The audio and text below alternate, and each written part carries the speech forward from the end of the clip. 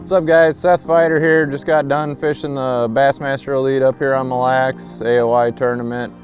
Got the W, and I'm going to break down everything I did to win this tournament, from my mapping, my graphs, my drop shot rig, everything for you. So I'm going to show you how it's done. Check her out. This is what I was looking for. I was fishing main lake reefs, looking for large boulders. And you see we got the side scan fired up on the Humminbird. Got a big reef here. It shows on the Navionics map.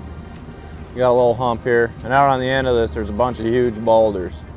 So what I would do, I did this a lot during the tournament. I didn't really practice much. I would just side scan during the tournament. Okay, we come across a point, a bunch of nice boulders on it. I'm gonna go here with my cursor and put waypoints on each individual boulder. That way I could get right back on top of them. These were the best ones, the ones that stuck out a little bit, and you see that big shadow on it. You can tell that's probably at least a 3-foot tall rock. So I'd move my cursor right onto it, put a waypoint on it, and those will transfer to my front graph now when I go up front, and go right to them and drop a drop shot right to them. And that was definitely what I was keying on, these really large boulders, especially those ones that, a lot of the places are big boulders mixed in all this stuff, but those ones that kind of sat out by themselves, those were really key for me this week.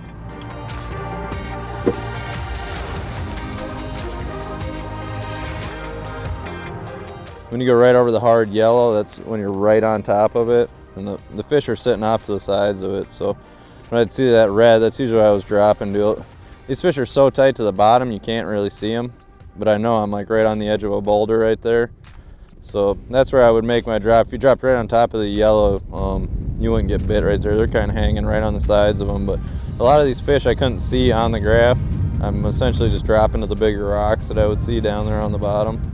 And a lot of the fish took a long time to bite. I'd sit there and drop on a rock and, you know, fish it for a few minutes at a time. These fish here are just so fat and lazy. There's so many crawfish down there. They're not running around looking for chasing food down. So you really almost had to just annoy them into biting.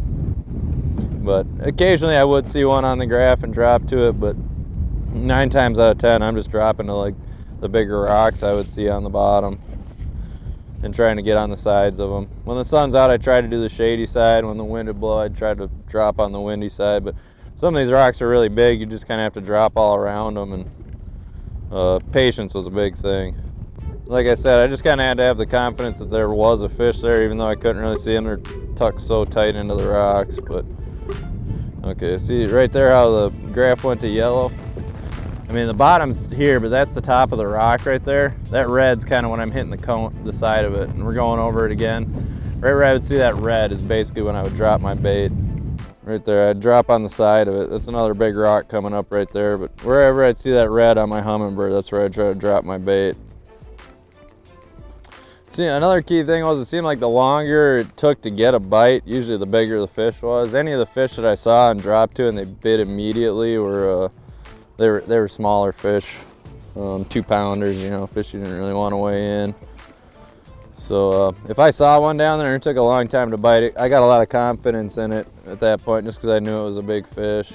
There was one, I caught a 6-pounder yesterday that it took me 5 minutes to catch. I seen the fish on the graph drop to him, was shaking it there for like 3 minutes, nothing bit. I actually went back over the top of my bait with my graph, and I could see him still sitting there, so I backed off again, and probably about a minute later it bit, and it was a 6-pounder. So definitely a key fish for me yesterday. I wasn't getting a ton of bites, but definitely had good quality that I was catching.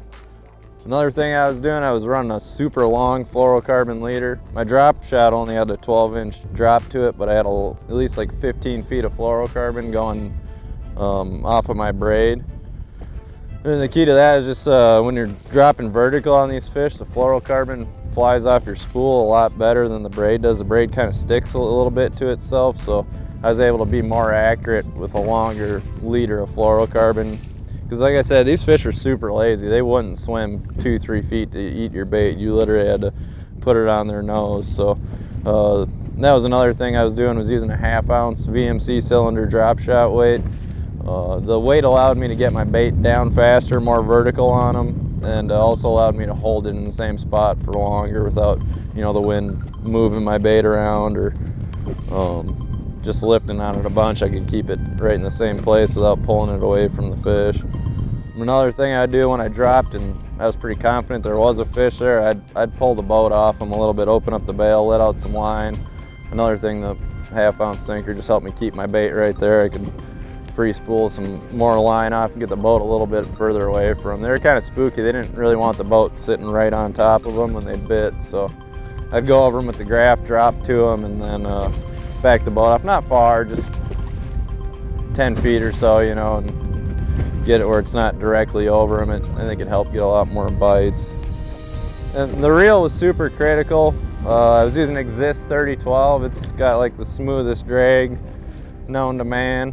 I use 3,000 size spinning reels. The larger arbor on them allows the line to come off a lot better rather than the 2,000, 2,500 size. They manage line way better and have a better drag in them too, just because they got more surface area. That was really important. I'm using 6-pound fluorocarbon leader and catching 5 and 6 pound smallies, and they pull like crazy.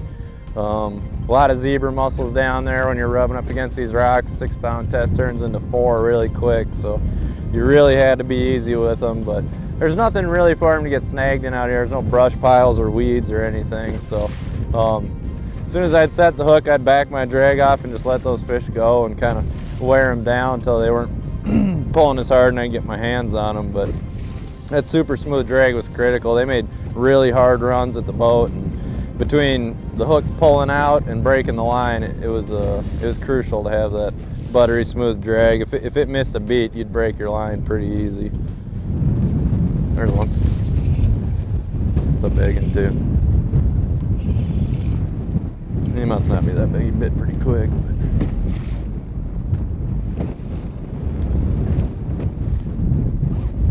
Oh yeah, giant dude.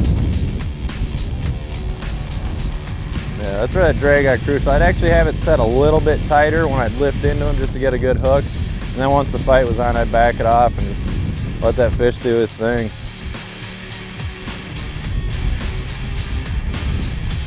You can see how hard those things pull. I mean, and they're diggers on this lake. They don't really jump. It's just bulldogging the whole time. So having that, you can see how smooth that drag is. It ain't missing a beat.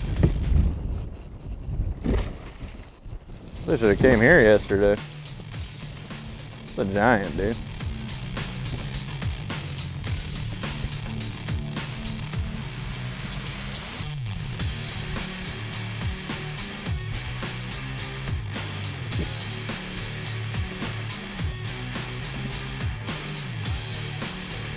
Yeah, another key for me this week, I was using a AGS Daiwa rod, 7-foot medium light. I like the length when I'm fishing vertical, keeps it close to the boat, but the AGS guides are really important. They're super sensitive, and where I was fishing during the tournament, the waves were giant. It was really hard to feel anything. I mean, big wind, big waves, and those AGS guides allow me to detect the bite really good. It's not a hard bite at all. It's just kind of a little extra pressure on your line. It doesn't feel much different than when your sinker's hugging a rock a little bit, but it's pretty crucial to me, detecting the bites in that heavy wind. It's a giant, dude.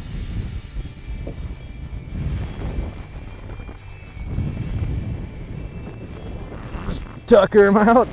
Grab a big fatty. That's a tank, dude. How fat that thing is. And that was another big key, is this.